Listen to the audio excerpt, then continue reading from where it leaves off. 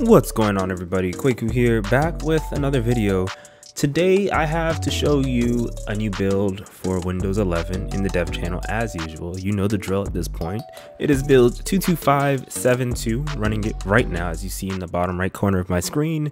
And there's a few things that I wanted to run through that they did introduce in this build, and a few fixes that were annoying me in the last build. I think it was 22562 or something like that.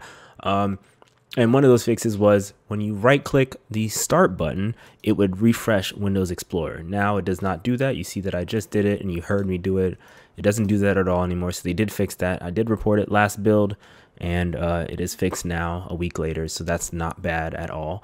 Another thing here that they did introduce or fix is actually update, in fact, is Windows Sandbox.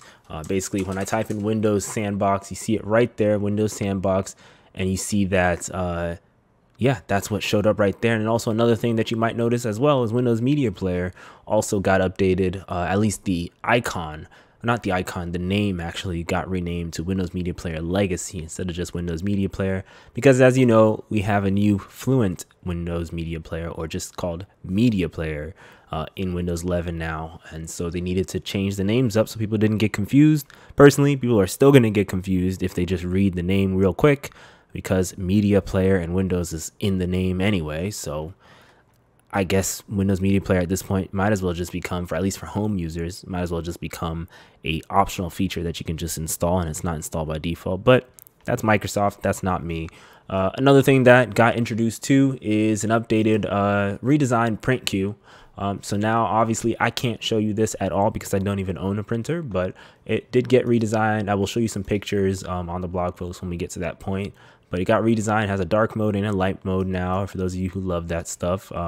It's still version 1.0. And yeah, so that's the redesigned print queue. And then one final thing that got, I guess, added in a way is right here. I just installed it. It is called Microsoft Defender Preview. It is loosely similar to what we have here as Windows Security. Now, one thing that I noticed here with Microsoft, Microsoft Defender in the preview, is that it's kind of a strange, like, its sizing is kind of strange, because up here the minimize, maximize, and or window button and the X button are far larger than every other application. In fact, if I pull up Brave right now and I kind of just put it right below it so you guys can see the difference, you'll notice that these are far larger. The icons are so much bigger and like almost touch friendly, like, versus like Brave and every other, you know, application that you'll use. It's far larger, which is kind of strange to me. In fact, if I open up the Microsoft Store as a good example, you can get it on the store, by the way. You'll notice too that I believe, if I'm correct, even the Microsoft Store's panel up here is a lot shorter than the rest of them. It's very strange. And the weird thing about the Microsoft Defender Previews bar up here, I'm going to call it the top bar because I forgot what it's called at this point, is that instead of things just changing color or just highlighting when you hover over them, like the actual minimize button actually increases in size. Weird. If you notice, look closely, I might try to zoom in post. You see it changes in size, in fact, and these ones, they don't really change too much. They just become more bold, whereas here they just just get highlighted and changed in color. So it's an interesting take. Basically what this is supposed to be able to have security for all your devices. So this will be available on all platforms apparently. So you'll have security on all your devices. As you can tell, this is an iPhone. This is some kind of all-in-one, which looks like an iMac, even though they just updated it. And then this looks like some kind of tablet. So it is Fluent. It's not really Fluent. It's in the middle of the two, I guess, but it's there. You can try it out yourself. I may do a video later on when I actually get everything together, working together for it, and see how it works, probably in about a couple weeks out. So let's go back to the blog post. And there's a few things that I wanted to mention. As you see right here in Inbox app, Microsoft Family is now an Inbox app if you are running Windows 11 Home. I am running Windows 11 Pro, so therefore I don't even have the application installed. But if you're running Home, this will come pre-installed on your computer, unfortunately for you. And then another thing that will come pre-installed on all computers is Clipchamp. That I do have, and that's the company Microsoft bought that it was a video player, a video editor. This is it right here, and it lets you edit videos on your computer. The dumb thing I hate about it is that with this application is just like all the modern applications on all platforms, they almost all of them require you to sign in for some reason just to simply do this edit, which is very dumb to me. Clipchamp is included in that, where as soon as you click on it, you gotta, in fact, if I do it now, you'll see right here that I have to sign in order to use it. And you see right here, it's not going to pop up. It's going to tell me, oh, your Microsoft account is loading. Do you want access? Sure, access my info. Do whatever you want. I've sold it already. It's great. Let's see what happens. And then there you go. Now it's going to tell you to go through the stuff. So it wants you to sign in with your Microsoft account on Clipchamp. I don't know for what. Maybe to save things. I'm not sure. I'm not even going to fill this out just now, but you're going to have to sign in order to use Clipchamp. Unfortunately, but it is a video editor. Apparently it works pretty well. Maybe I'll do a test on it in the near future, but that's that. Going through further, this is the big section that I have to talk about that's coming soon on Windows 11 in the next week.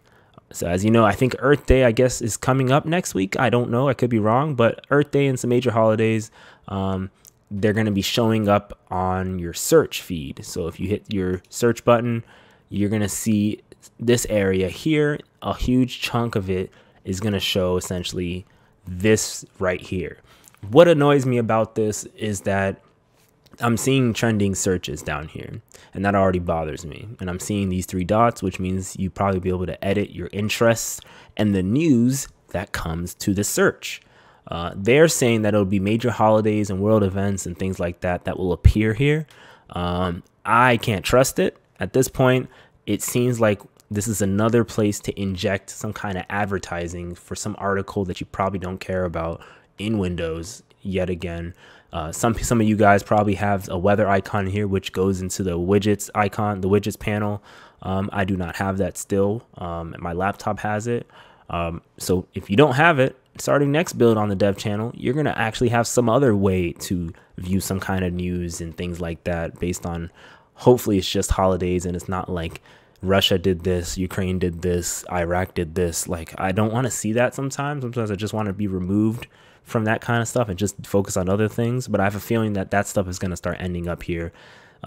Take it with a grain of salt what I say, but I have a good feeling. I have probably about 90% feeling that that's going to appear here eventually. More news is going to appear there and you'll never be able to get away from it. And just like, as you know before, almost every link that you click on that is already embedded into Windows will go to Edge. So no matter what your default web browser is, I'm sure it'll end up going to Edge, and it'll be very hard to switch it away from Edge. Probably every update might make it back default to Edge.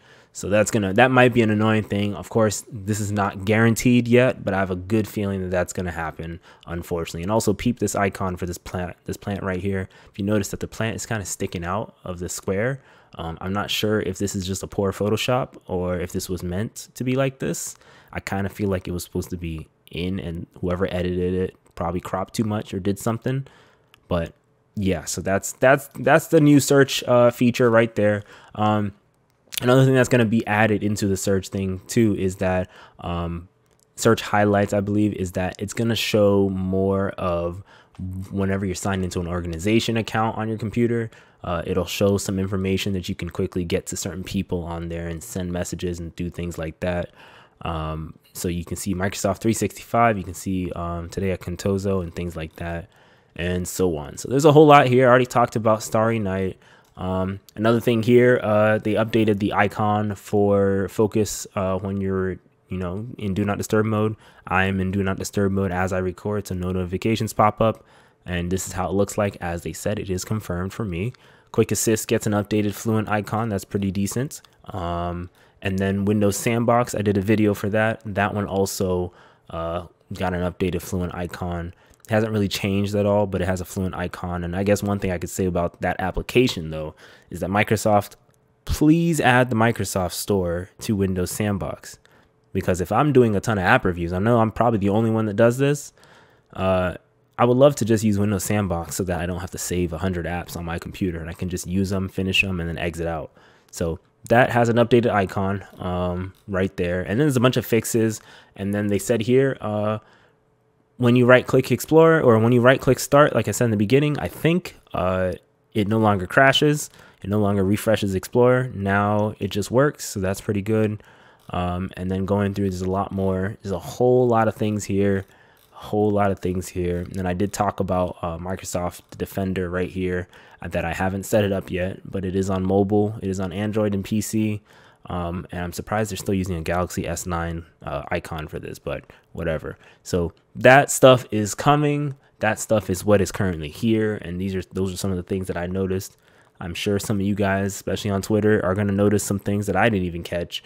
But at first glance, that's what I noticed. And that's this build 22572 on the dev channel for Windows 11 Pro and Windows 11 Home, or Windows 11 in general, insider preview.